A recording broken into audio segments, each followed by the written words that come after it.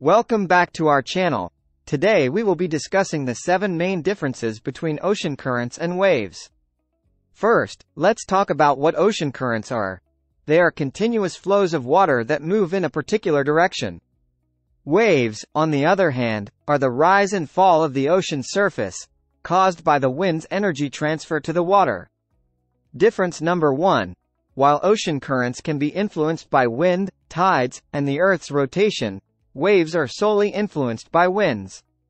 The second difference is that ocean currents can flow deep beneath the surface, while waves are only present at the water's surface. Next, ocean currents can stretch for thousands of miles and have a consistent direction, whereas waves are relatively shorter and continuously changing in direction.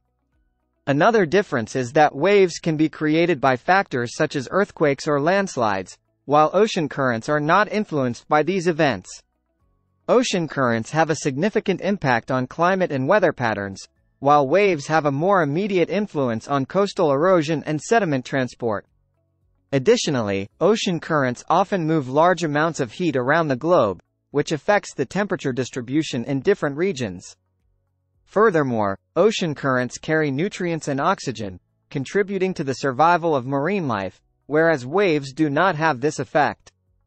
Lastly, ocean currents can be classified into warm and cold currents, while waves do not have such distinction. They can be large or small regardless of temperature. To summarize, ocean currents and waves have distinct differences in their formation, influence, effects on the environment, and size.